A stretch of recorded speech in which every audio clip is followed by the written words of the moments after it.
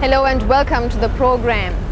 Today, the 4th of February 2009, the country celebrates 61 years of independence, a day that is significant to each and every Sri Lankan, although in different ways. It is a time when we have seen drastic developments in almost every sphere in life.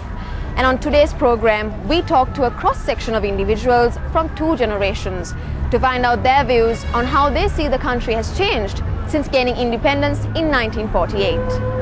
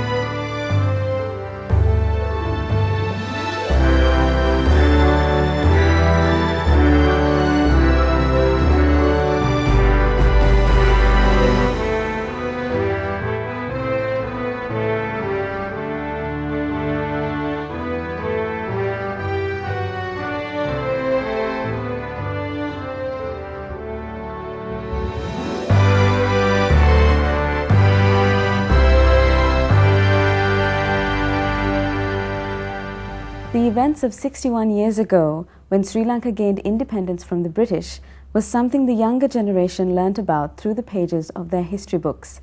But how relevant is it to their lives today?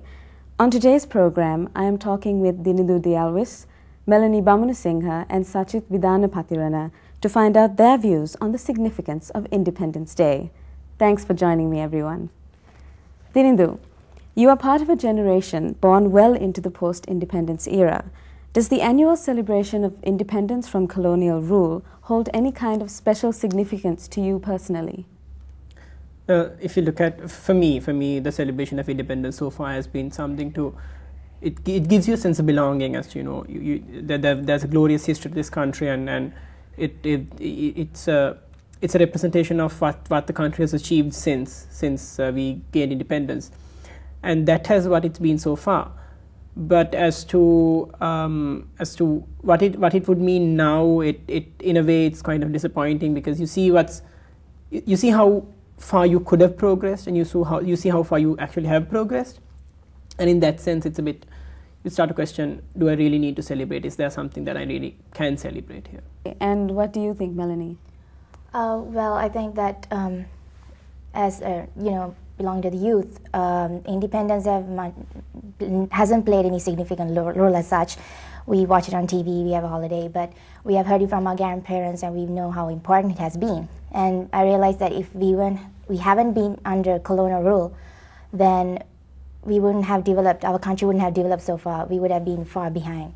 So I felt that in that way, being under colonial rule has been a positive thing. But since then, being an independent country also had played its part, so yeah.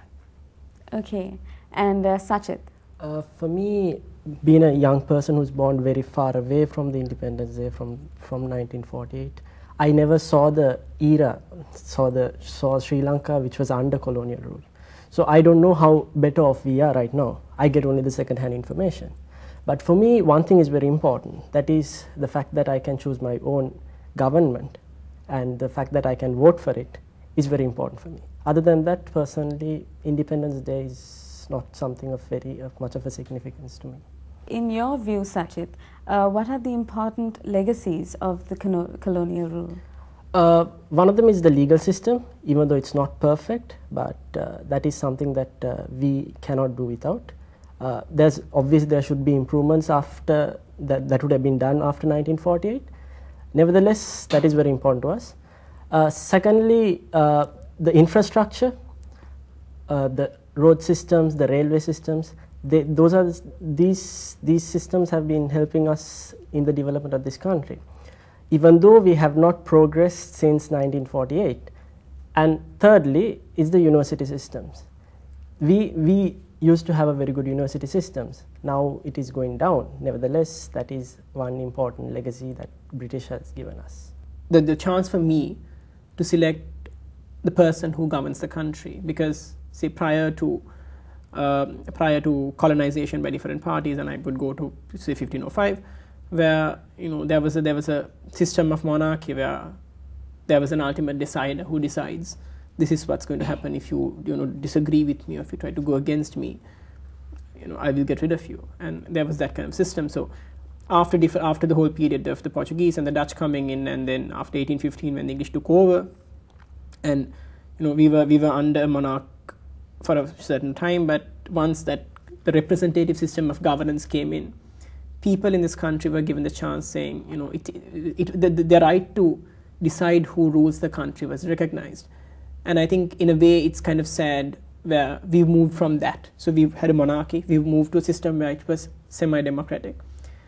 And the ideal situation should have been it moving on to a very pluralistic representative system. But I feel to a certain extent that we are either stagnating at the whole democratic process, or at times going back on to constitutionally enforced monarchy. So I want to exemplify a point actually. Before independence, what we heard is that the country was under oppression, that nobody was able to take their own decision, everything was decided for them, and they didn't have their individual choice. And now, even amidst of all the problems we're facing, the war, economy, standard of living, I feel that we still have a certain part in making our choices, and that's, I think, a great improvement.